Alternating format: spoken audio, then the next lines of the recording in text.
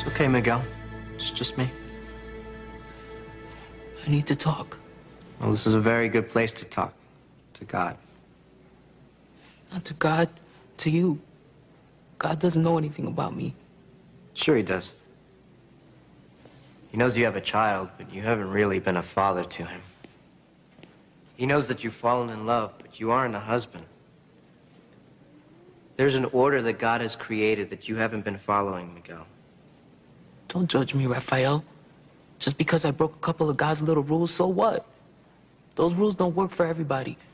Gravity works for everybody. That's one of God's rules. I mean, you know, the moment you step off a cliff, you're a dead man, brother, no matter what you believe. He doesn't make the rules to keep you in line, but because he knows that falling from a great height will kill you. Actions have consequences. And he knows that there are things in this world that will hurt you. So he shows you how to avoid them. Because he knows what's best for you. Nobody knows what's best for me except me. Oh, yeah? How's that working out for you, Miguel? Think about it. You're in here, but you're still hiding. From the people that hate you and from the people that love you. Why? Because you know what's good for you? I can take care of myself, yeah. Well, then why do you keep coming back here? Huh? You keep running back to this place where when you were a little boy, Sister Claire taught you about all those rules. Unless, what, maybe you still believe them? You let them into your heart when you were a little boy. And even though the streets are hard, you still believe. You need to start over and get things in order again. You need to find the faith of a child, and only then will you find the strength of a father.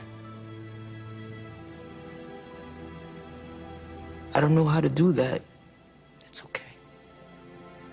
That's why God sent me to you and your family, Miguel. He sent Monica and Andrew, and a woman named Tess who's working with Anna's father.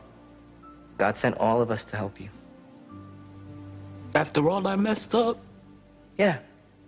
Because he loves you. Because you are his child.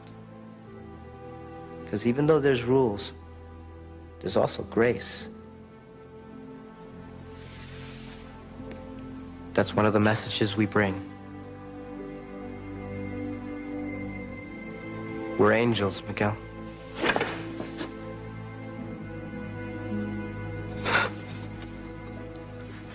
No, don't worship me. Worship him. I'm just the messenger.